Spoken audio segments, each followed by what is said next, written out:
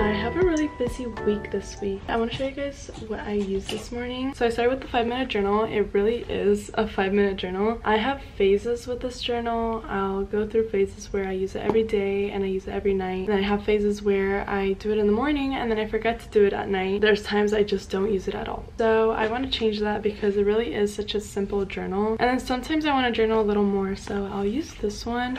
My sister gave it to me last Christmas, I think. I think it's from Urban Outfitters because I think she gave it to me with the tag by accident. It's just a normal notebook and it's a celestial chart. And the back is really cute as well. And then I have this little notepad. You guys know I love lists. I love planning everything. So Papier sent me a few things a while ago and this was one of the things. And I love it because it's basically very simple. It's just a little notepad. And I made my little list for today. So since this is a productivity video, I want to introduce you guys to this video sponsor. So if you guys don't know what Quizlet is, you guys are missing out. I have honestly been using it for so long. I don't even know when I started using it. I think I've been using Quizlet as early as like 5th grade. That's about like 10 years of my life, so I have been very familiar with Quizlet. So now Quizlet has a lot of new features, including their new feature called explanations. I wish so much that I had explanations in high school and in my early years of college, because a lot of teachers and professors will assign practice problems in the middle or the end of the textbook. A lot of the times textbooks will give you the answer in the back, so you'll do these practice problems, but if you have no idea how to do them, there's definitely platforms that can just solve it for you, but that's not really what you want to do, especially if it's a professor that will ask you to show your work. And I've had many of those classes in college. If I had explanations in college, I would easily have these questions guided for me. If you guys do want to try Quizlet Plus and explanations, I will have a link in my description. You guys can go through there. I'm pretty sure they have a trial as well, so you guys can always try it out first, see if you like it. Actually pretty late because I got distracted with my package that came in, but I'm gonna head to the library. I'm figuring out if I'm gonna get a coffee now, and I need to figure out what I'm gonna do for lunch because I think I'm gonna be in the library for a few hours.